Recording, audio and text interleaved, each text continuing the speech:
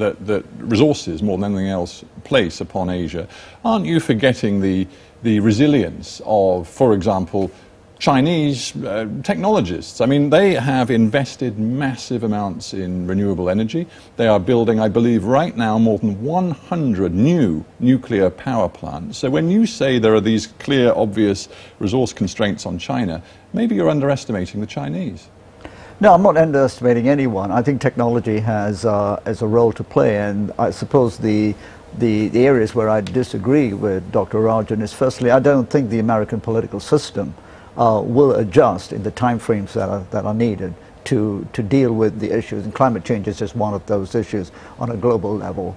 The second point is I don't think technology is the panacea for the issues we're talking about here, and that again is part of the rhetoric that has dominated the space. So instead of talking about the need for us to live within constraints, and I think it's very important that those of us who talk about constraints and restraining are not seen as people who don't understand the world.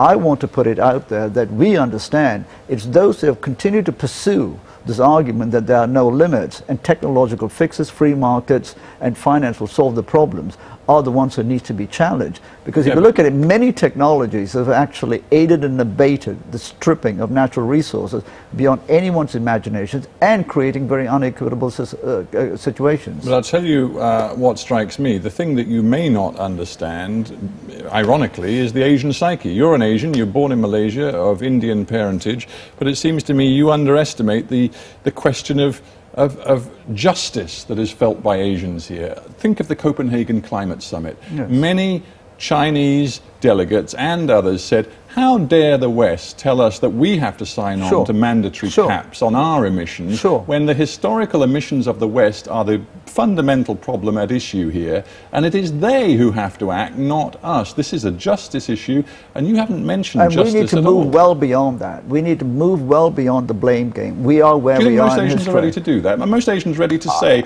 okay, I accept that I can't have a motor car, I can't have that big fridge. I don't think a car ownership is a human right. And the point we're talking here about is where's the political leadership and what does the world look like? I mean, just take cars, for example. If car ownership levels in Asia start to match what is it in the OECD levels, we will have by 2050 something like 3 billion passenger cars in the world, of which 2 billion... Carlos Ghosn, the boss of Renault-Nissan, says that is precisely why he's confident about his business plan. What would you expect him to say? Of course, you can't ask Pizza Hut to sell less pizzas. So Carlos Ghosn wants to sell more cars. The reality is, most of our cities are already dumps because of too many cars. We cannot, and all the fuel and energy needed to drive those cars is just simply not possible. What we have instead is the rhetoric of green cars and all. This is pure fiction. This will not happen. Take Germany. But let's this cannot happen. Let's bring Mr. Rajan in.